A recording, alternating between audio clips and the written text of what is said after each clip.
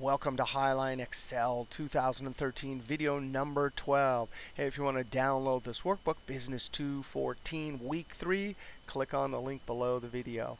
Hey, last few videos we've been talking about AND criteria and OR criteria, and we saw a bunch of awesome formulas. We also saw some particular functions called D functions, and there's very specific circumstances you can use those, but when you can use them, they're generally much easier than the alternatives. Here's how you know that you can use D functions like DCOUNT and DSUM.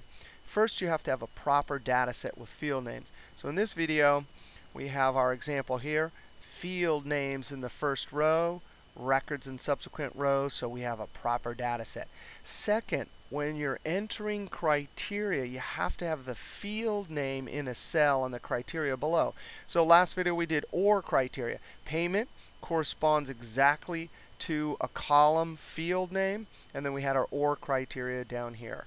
Now also we saw in the last video cross-tabulated tables. And when you're copying D functions, sometimes it's just not possible to use a D function. In general, they're single cell formulas. Now let's look at our example here. We can do AND criteria alone. We can do OR criteria.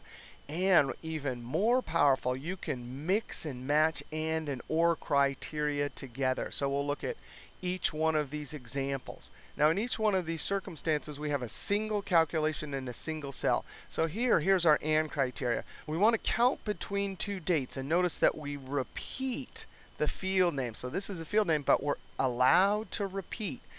AND criteria goes on the same row. So because we want to count between these two dates, a lower and upper, we put the comparative operator and the date in the cells on the same row. That is the definition of AND criteria. Got to be on the same row. Because it's on the same row, you have to repeat the field names. And then we have that toy and this payment methods. All right. And we're going to see how to count, add, average, and even calculate standard deviation. All right, we'll start with counting. So I'm going to type in equal sign and a D. All of the D functions start with D. I'm going to type a C. We have the choice of counting numbers or counting non-empty cells. I'm going to, for every one of these calculations, use the same column, line total. I'm going to use count because that column contains numbers. All right, the database. We have to get our database. Click in the first cell in the field name row, Control-Shift right arrow, down arrow, Control backspace. That's the database, comma, the field. Every single one of these calculations, I'm going to use line total. So I could click in that cell, or I could type it out, line total. Or I could actually count 1, 2, 3, 4, 5, 6, 7. It's the seventh column, so I could type a 7. All right, I'm going to use the cell reference right here, and then comma the criteria. Field names at the top, our AND criteria are all on the same row. That will do it. Now watch this. I'm going to cheat. I'm going to close parentheses, and then I'm going to copy this because I'm going to use the exact same database field name for knowing which field to calculate upon and criteria for all of the functions. I'm just going to change the function. When I hit tab, 13. So there's 13 transactions between these two dates where there was a toy paid for with Visa. Now I'm going to add equals DS. There's a couple S's, standard deviation of the sample, standard deviation of the population, and sum. So I'm going to do sum and then Control V. There we go. Single cell calculation with my AND criteria. Notice if we were doing sum ifs, we'd have 1, 2, 3, 4 different criteria. So we have to enter 4 different criteria ranges and the sum range. I like the DSUM much better. Doing a single cell calculation, usually the D functions will get it done more quickly. All right, D and then average, tab, Control V. So I'm calculating the average for 1, 2, 3, 4 AND criteria. I want to find the average sale for airplane made with the payment Visa between these two dates.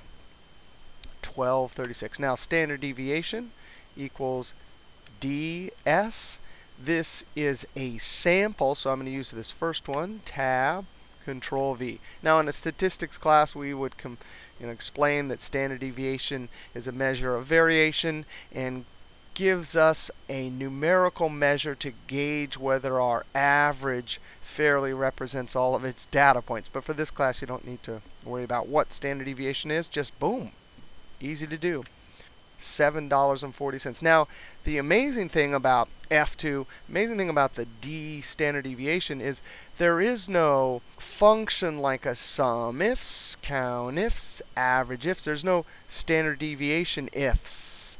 So this one really comes in handy when you have lots of criteria and you want to calculate standard deviation. All right, now let's do our OR criteria. All right, in this example, we want to add given this OR criteria. So I'm going to look through the entire database in the payments column and add all of the transactions that were done with a credit card. So equals DSUM database. I'm going to go get my database. Control Shift right arrow, Control Shift down arrow, Control backspace, comma. The field I'm going to add upon is line total, so I'm going to put it in double quotes. I'm trying to spell this right, because if I spelled it wrong, that would not work. So I'm going to put it in double quotes. I could either do that, a cell reference, or count whatever column it is in the data set. I'm going to use that text, comma, and the criteria. For OR criteria, field name, OR criteria goes on different rows. All right, tab. So I've added up all of the payments from credit cards. Remember, with OR criteria, the question is, hey, is this transaction Visa or Discover or MasterCard? If it got a true for any one of those, then it used the number from the line total in the calculation. All right, we're going to add. But this one, we have and OR criteria. And the way it works is you have to put your field names. The OR criteria is here. But notice, I had an and criteria. I said, between this date and this date, greater than or equal to 10/1/2011, and less than or equal to 12/25/2011 for airplanes. So the criteria on this row are all and 1, 2, 3 and then we had to repeat this because we wanted the same period and put policeman, right? So this is and. We jump down to the next row. It's all and for this one row, but it's all of this criteria and or all of this criteria and. Now notice if we were typing all that out in a formula, that would get pretty complicated because we have a single cell and we have all of our field names up here. This is going to be a snap equals DSUM database. Control Shift right arrow, down arrow, Control backspace. Our field, since we're adding, is going to be line total. Actually, why don't we put 7 here just to show you that can work. And then here's our criteria. I love when doing and OR criteria. That is a lot easier than a formula. Control Enter. All right, so D functions. If you have field names in your criteria area, you have a proper data set, and you're not required to copy your formula to lots of different cells. In essence, a single cell calculation. D functions are amazing. Now, in our next video, we'll talk about the same exact calculations, but using the table feature. All right, see you next video.